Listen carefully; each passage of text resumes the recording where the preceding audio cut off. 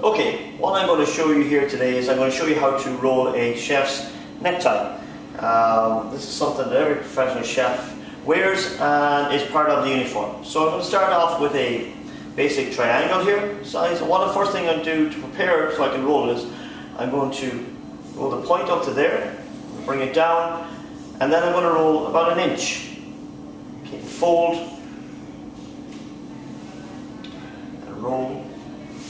Fold. Just keep going right to the end.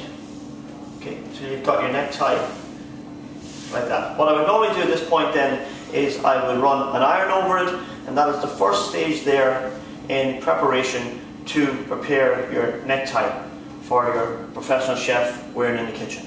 Okay, stage one.